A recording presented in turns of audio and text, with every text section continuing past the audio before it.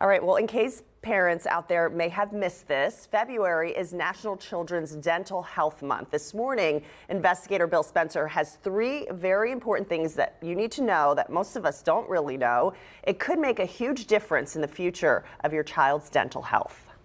We're going to close her gaps here and here. We're going to close these. I don't think anyone enjoys going to the dentist, but LaCarsha McGaffey of Houston has learned the hard way. The sooner you teach your kids to take care of their teeth, the better. She takes her two children for dental exams every 6 months. It's very important because I'm here now because I didn't take care of mine, so I really want to take care of theirs. Now, in honor of National Children's Dental Care Month, Dr. Terry Alani, one of Houston's most respected dentists, is about to teach us 3 things you need to know about taking care of your children's teeth that most of us just don't know. Number 1, if your child should knock out a tooth in an accident, you can save it if you act quickly. Oh, absolutely. You've got probably about an hour to save the tooth. So here's what you should do. First of all, don't wrap it up in a napkin. You want to preserve the root fibers along the root.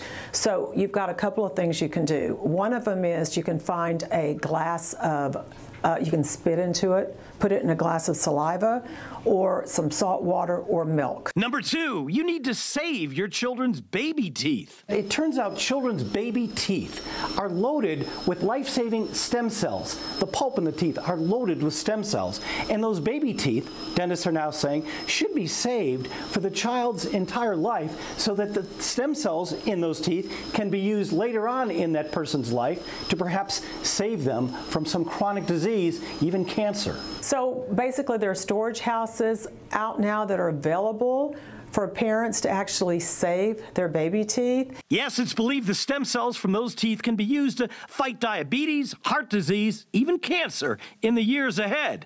And number 3, you need to help your children brush their teeth all the way up to age 7. And you would definitely supervise. You can brush as a family or whatever, but I would definitely supervise in the beginning. You don't want to swallow the toothpaste. And just one more thing, if you don't remember anything else, remember that you need to get your kids into the dental office regularly, and that means once every 6 months to protect their teeth for a lifetime of great dental health.